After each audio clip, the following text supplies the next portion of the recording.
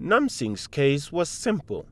The company makes its employees work 12 hours for 7 days and then give them a week off. Because of this working arrangement that enables its mining operations to run around the clock, it pays those employees who work these shifts an allowance and transports them to their families during the weeks that they are off.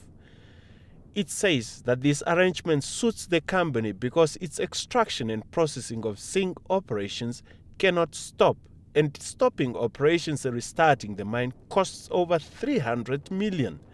Andrew Corbett for Namsing said, in fact, that was why the company had said the workers will work this way when they signed employment contracts, and the Mine Workers Union had agreed to this in its recognition agreement with the company.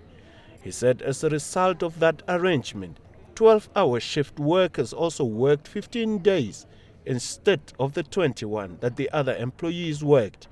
However, Dr. Saki Akwenda for the Mine Workers Union said a court order asking employees to work beyond the legal overtime would be unlawful. He said the employees were only resorting to the normal work hours they are required to work in the Labor Act, and their employment contracts were illegal. Jachunengu said a company could only ask employees to work overtime exceeding 10 hours a week if it had been exempted from working normal hours by the Minister of Labor.